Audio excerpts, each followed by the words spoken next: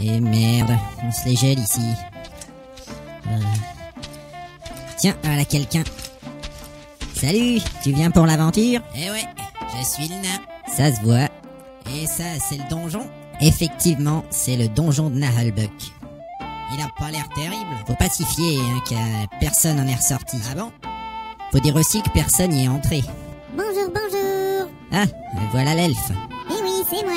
Et qui est ce petit personnage? Je suis un nain, connasse. Un nain? Mais quelle horreur! Mais ta gueule. S'il vous plaît, c'est commencez ça. pas à vous battre. Ouais, c'est ça, ta Et gueule. voilà, c'est déjà le bordel.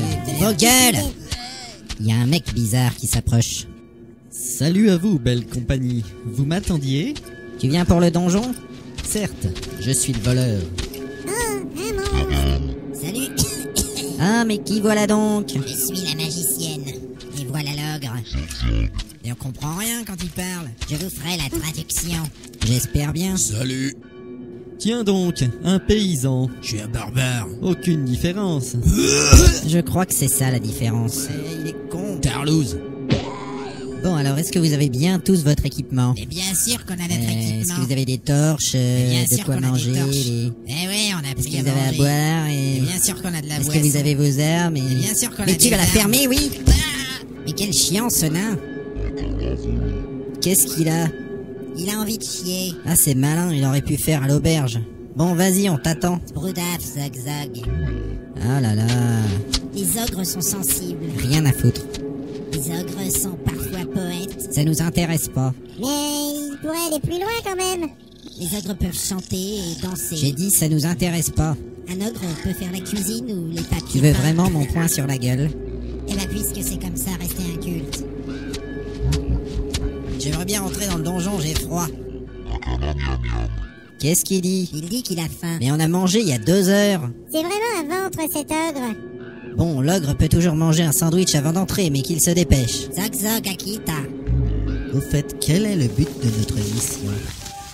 Nous devons trouver la 12e statuette de Gladolfer. Une statuette?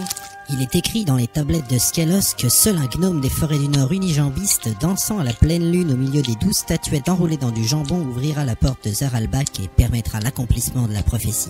Mais quelle est donc cette étrange prophétie? Aucune idée. C'est la fortune qui nous intéresse. C'est pas grave, c'est toujours bien une prophétie. Ça dépend, des fois ça parle de détruire le monde. On entre. Qu'est-ce qu'il dit? Il a terminé son sandwich. Nous devons trouver une solution pour entrer dans ce donjon. Qu'est-ce qu'il a encore, la hurie? Il dit qu'il a soif maintenant. Et qui boive et qui fasse pas chier. Mais j'en ai marre, il fait froid, je me barre. Bon débarras.